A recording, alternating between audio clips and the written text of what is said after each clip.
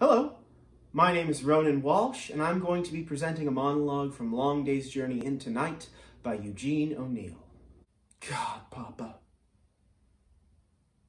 Ever since I went to sea and found out what hard work for little pay was, and what it meant to be broke and starve and camp out on park benches because I had no place to sleep, I've tried to be fair to you.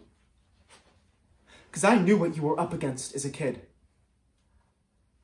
I've tried to make allowances. God knows you have to make allowances in this family or you'll go nuts.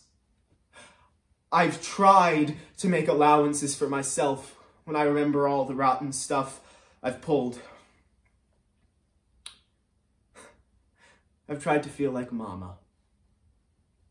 That you can't help being what you are when money is concerned.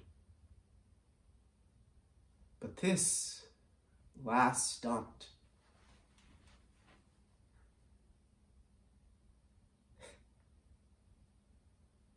it makes me want to puke. Not because of the rotten way you're treating me. To hell with that. I've treated you rottenly in my own way more than once.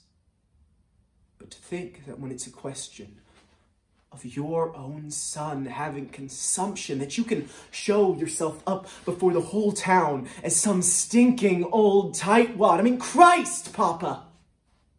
Don't you know that Hardy will tell, and then the whole town will know? Have you no pride or shame?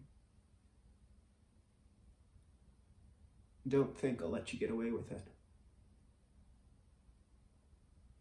I'm not going to any State Farm just to save you a few measly dollars, you stinking old miser.